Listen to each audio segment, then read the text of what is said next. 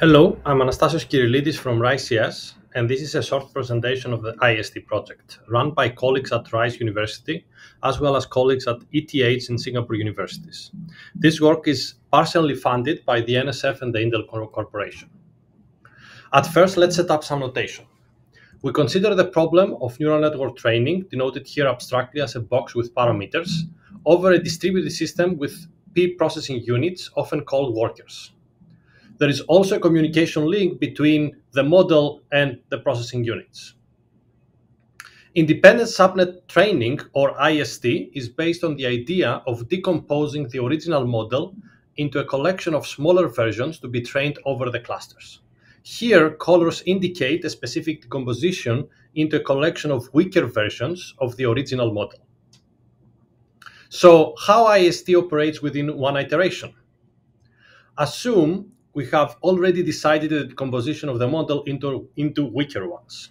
These models are sent over the communication link to the workers for training, for example, via backpropagation. Here we just see the red box, and this also holds for the other part of the model.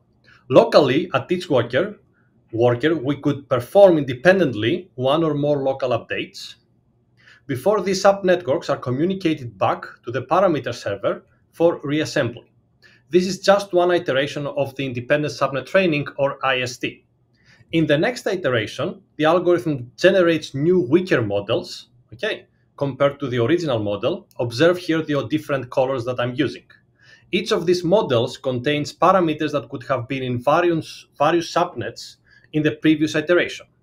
In other words, per iteration, IST reassemblies and randomly regenerates subnets by selecting, combining, and splitting the parameters, the neurons in this particular case of neural network training. This procedure is repeated for several iterations till convergence. So to help conceptualizing IST, let us highlight the differences with the existing distributed protocols.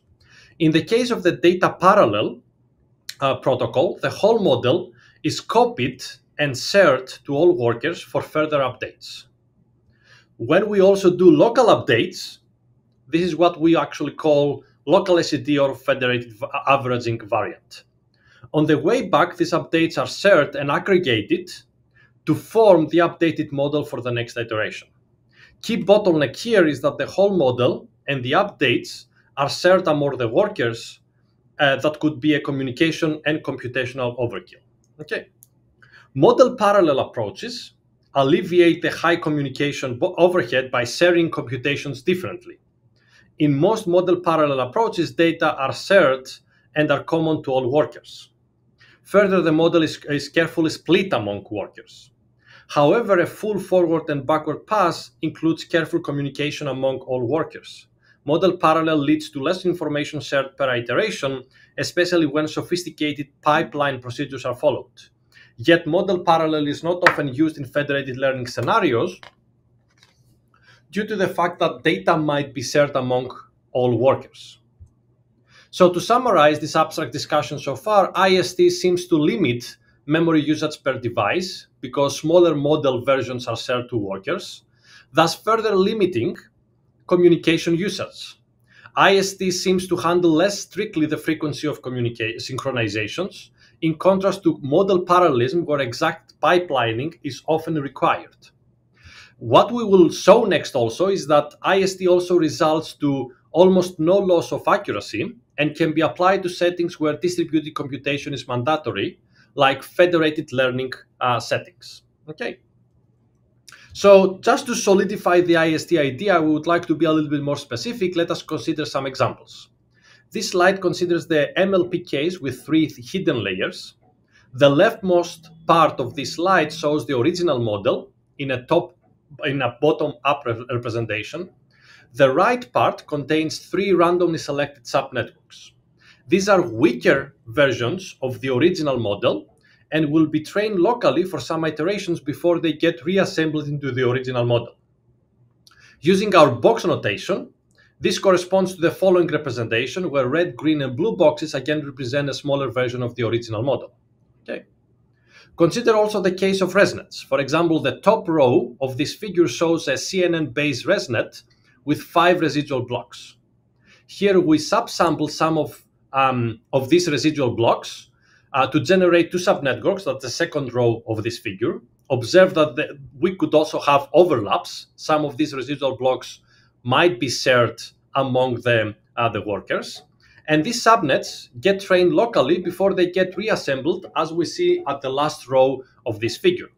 Using our box notation again, the following procedure is repeatedly followed for IST. Okay.